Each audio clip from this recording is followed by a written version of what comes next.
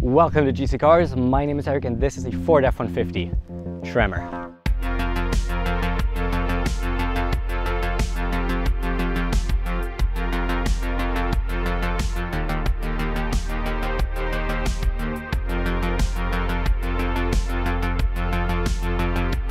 So we've already tested the top of the line Raptor, which obviously is a lot more expensive than this Tremor and a lot more capable, but that doesn't mean we don't want to try and see how off-roady this Tremor is, especially because this is about 80 bucks cheaper than the 2022 Silverado ZR2 that we've recently tested, which was stupidly capable for the price. So can the Tremor hold its own against the very, very powerful ZR2, or will it fall short? But that's what we're going to find out, obviously, off-roading this baby a little bit today. And let's start, Jesus, that's hot. Let's start talking a little bit about the exterior here. So what's different though about the Tremor compared to normal F-150? Well, first of all, visually you see the Tremor orange accents that you see on all Tremors Ford produces. I think they look very nice. We have them on the tow hooks as well, and we have the badge, the Ford badge. I wouldn't have been able to tell you if I wouldn't have read it myself because it's so subtle, but it's not dark blue, it's actually black, a very important difference. But if we actually want to talk about important differences, you're going down, we have this beefier skid plate right here going nice and low, protecting of course our underbody and the transmission and engine bay area. If we hit anything or snack it, we have the tow hooks nicely available if you need to get out of some muddy situations you find yourself in.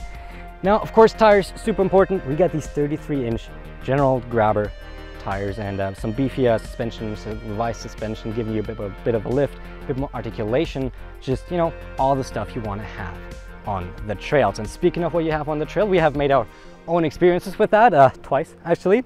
If you hit your truck on a rock, we have the same steps we have in the Raptor. They don't say Raptor on this one, but it's the same otherwise. And of course, if you hit a rock, these act as kind of rock protection.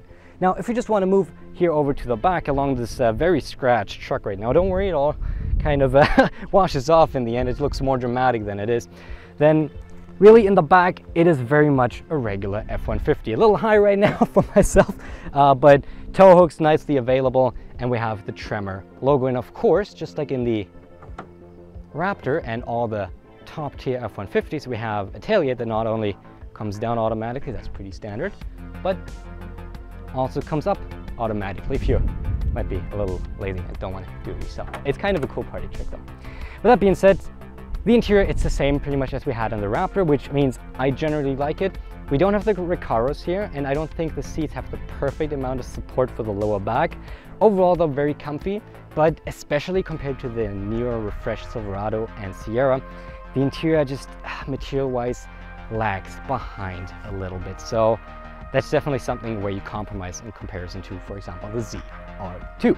But I think we talked a lot about exterior and interior. We don't really care about that too much. What we want to see is this truck beaten up a little bit. In a good way, in a good way. I'm not doing this to direct it. All good. Let's go drive it. Now out on the trail, starting fast. Brake torque, traction control off, 4 high. Okay, that's a lot of grip. Woo! Okay, and we want to slow down right away because we're not in a Raptor. Let's put her into 2 high. And we do want to start off with some faster off-roading. So when we were in the Raptor, when we were in the ZR2, we could go through all of this fairly quickly. And the Raptor obviously was bouncing up and down and jumping, and it like did not care at all. The ZR2 cared a little more, but it was still fairly good. This, I'm not bouncing this. I am not bouncing this because this is more of a package than really like a complete performance vehicle. That being said, overall on this slower, well, faster, I mean off-roading obviously, as long as you keep the front end planted, as long as you keep the front end out, well, on the ground, you'll be fine. You can still go fairly well. It's fairly well damped. Only when you like start accelerating a lot, you'll notice, especially under braking, that it is a little unstable. So it's just a little more movement compared to especially the ZR2 once you compare them side by side. I'm just bringing up the Raptor not because they're really competitors, but mainly because it's also an F-150 and a great reference. The ZR2 is really what we're looking for here. And the ZR2, even though it was mostly made for trails, has this beat by a ton in this fast off-roading. Like I said, still, overall, keep the front planted, you'll be fine. See how it moves under braking?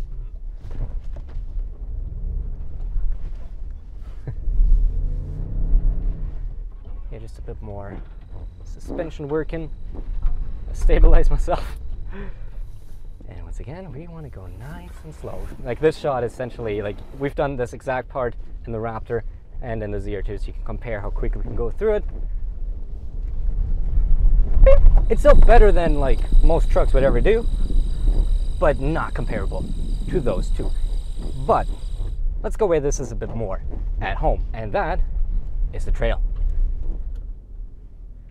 Okay, let's put it into deep snow / sand, which locks our rear diff and gives us 4-wheel drive, and start off in this motocross area. I mean, admittedly, we're a little tiny bit bigger, but this is a great area to test not only suspension clearance, but also articulation.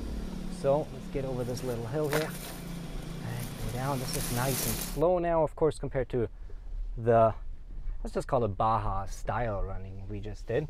A lot of like very tight little trails here, which really test the suspension, really test the ground clearance. We're going to have some nice flexing in our front and rear suspension here. But the Tremor really doesn't have many problems. You really notice the suspension upgrades here, especially the extended range in terms of like flex we have. That's really where this kind of shines. Now we have this, yeah, Daytona. Let's call it Daytona corner, because we have quite a bit of banking here. So right now we are at 15 degrees. Got to keep it nice and tight. More for 16 degrees, 17 degrees sideways.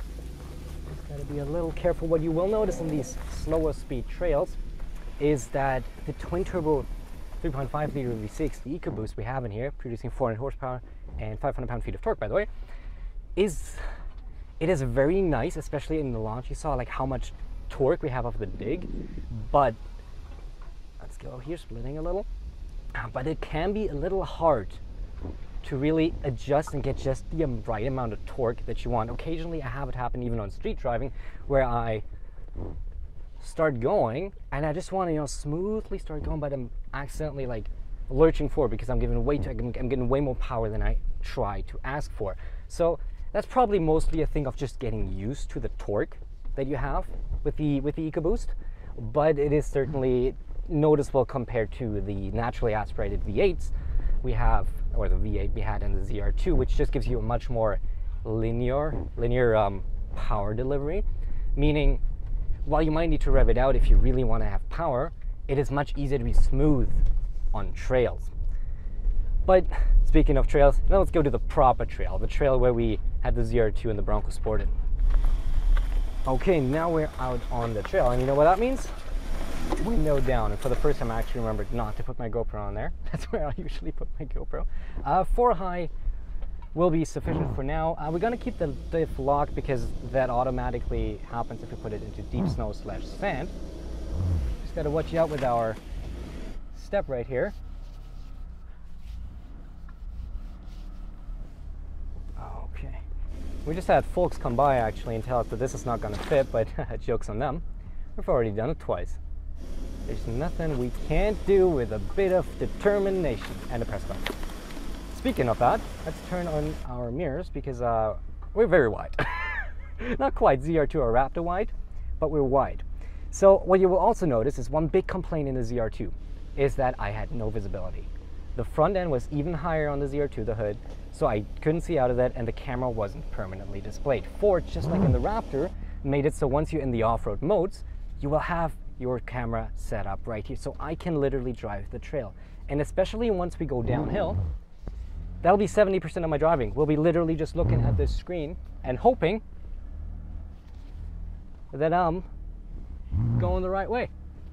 Now this is the spot that you might know from a certain little thing that happened in my ZR2 video. Let's take it a little easy here. How about that? We're going to keep it nice to the right. And let's go down. Now easy on that downhill section. Get the rear exit down. So this is where you might notice what I just mentioned. It's kind of hard to to throttle properly. So why don't we go into 4 high we are and activate the trail control. This is one pedal driving. Well, sorry, the one pedal driving. So what happens now is if I let off the if I get on the gas, it'll very slowly lurch forward, and if I let off, the brakes apply again. Now this isn't entirely perfectly calibrated, but it does allow us to be a lot smoother here on the trail, to very slowly creep forward, which is very nice. So let's get her right to the right hand side. You hear it revving high, right? So it's still not perfect. I don't quite get what I want either way. I think we've disabled it now, right? Nope, we still have the, okay.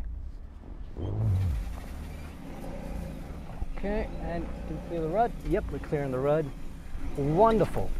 And now for the steep part. Now for the 20-degree incline. We do want to switch drive modes for that. We want to switch over to rock crawl, because what rock crawl does for us is we're going to put it into 4 low. Got to shift into neutral. Okay. And let's see. Shift to late, drive forward, and there you heard that. We're snapped into low. Advanced track off. Now low gears, rear diff locked. You can do it without low, but it does get quite like just at the limit. But in low gears we can have nice and steady climb up this hill. Like I said, we're close to 20-degree incline. This is 18 right now. It always depends on kind of which angle you take, right?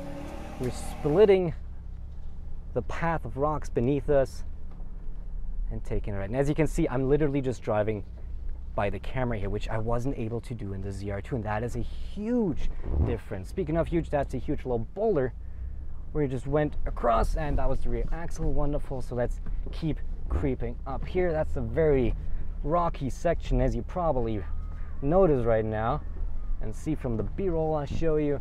Let's cross actually over to the side. Okay, wonderful, and we are good. Let's actually put it back into 4 high. Oh, we gotta go to the drive mode first, so let's put it into, well, mud and ruts will do for now. And now we gotta go below 5 kilometers an hour and shift to neutral. 4x4 shift in progress, and we're back into 4 high. Okay, let's keep going. As you already noticed, I need to apply much more throttle, but this is fairly simple. The grabber tires, the general tire grabbers, do a great job of giving us all of the grip. The 4-wheel drive system very evenly distributes power. It is not a struggle at all. Okay, let's go downhill. We keep it in deep snow and sand, 4 high. Diff lock, we're just going to keep enabled. That's totally fine. And now we can actually use our trail control. So that's essentially cruise control just for the trails. I set it to 5 kilometers an hour. Let's set it to 6. And now I don't have to do any braking. I don't have to do any steering. I don't have to do any braking or accelerating.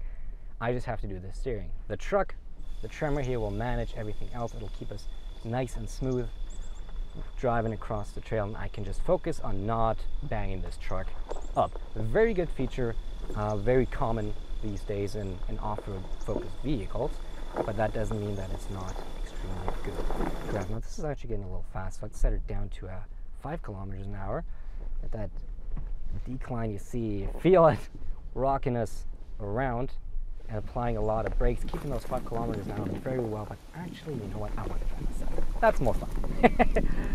So let's give it around here. We do want to avoid that little rock we went across a second ago, and that's a bigger rock. There we go.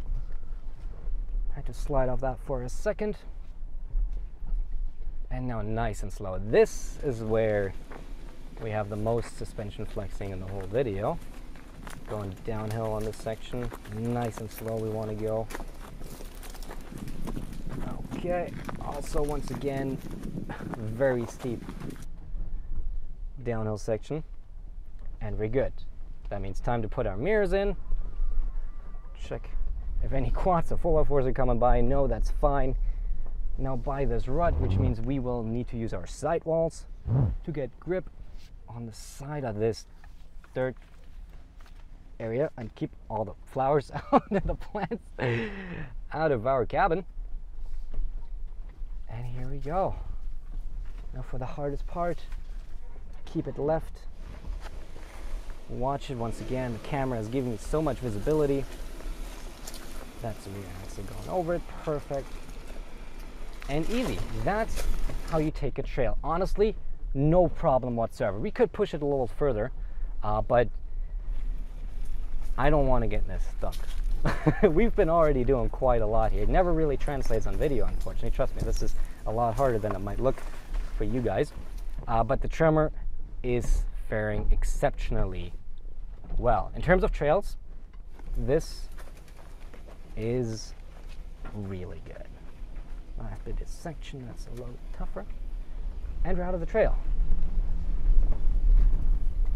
But we got one more little trick up our sleeves, which this Tremor conveniently borrowed from the Bronco end, which the Raptor doesn't get. So let's say we're on a trail, we don't have much space to turn around.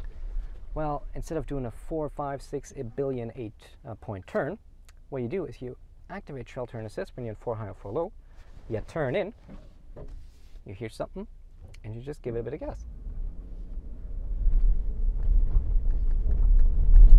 And now we got the rotation. It took a little while to get it going, but as you can see, we can literally do donuts on the inside, which on a trail is super useful. Of course, we want to turn it back off now that we've done a full spin here, which obviously is not the use case, but just to showcase that. But no, this got a bunch of tricks up its sleeve. So let's see if this is worth $86,000 and if you should take it compared to the ZR2. But before that, we want to have a little send to end it.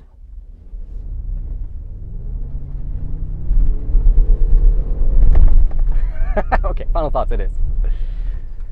Okay, final thoughts on the 2022 Ford F-150 Tremor. And I gotta be honest, I really enjoyed my week with it. I think it is a great truck that looks fantastic. It has, for the most part, a pretty nice interior.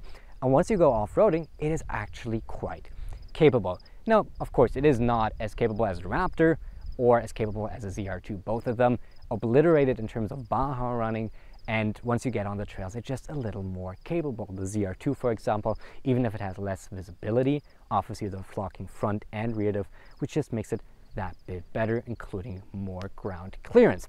Now, of course, the Raptor is in a whole nother dimension if we talk about pricing, but the problem that this Tremor aspect faces is that the cost is so tiny different between the ZR2 and it that is hard to recommend. Aspect, this comes out at $86,015 Canadian, which is $83 less than a ZR2. And a ZR2 is nicer inside, the ZR2 has better tech, the ZR2 is more capable on Baja running, the ZR2 is more capable when you go into the trails, and the ZR2 rides nicer in daily driving. Yes, this one is quicker. Yes, the fuel economy of the Tremor is a little better, and yes, if that's something you count on, this can tow up to 10,900 pounds, which is 2,000 pounds more than the ZR2. But I just can't tell you to get the Tremor's aspect because it just doesn't make sense when the ZR2 exists. But the Tremor starts at $65,000. This is fully optioned, and there's a mid-trim level package you can buy, which puts it at around 75 grand, meaning it is around 11 grand less than a ZR2. And then we're actually looking at a truck that has a decent value, good towing, good daily driving, nice cabin, and quite good capabilities off-road. And that's, I think, when you can look at the Tremor and say, okay, that might be a truck worth buying. But if you get it top spec, I'm sorry, ZR2 takes the cake. With that being said, thank you so much for watching. I hope you enjoyed it. If you enjoyed it, please make sure to like and subscribe. I'll put you the Raptor and ZR2 review on screen if you want to check them out right away. And other than that, thanks again for watching. Remember to love yourself even when times are a little tough. And I hope I'll see you in the next one. Thank you and goodbye.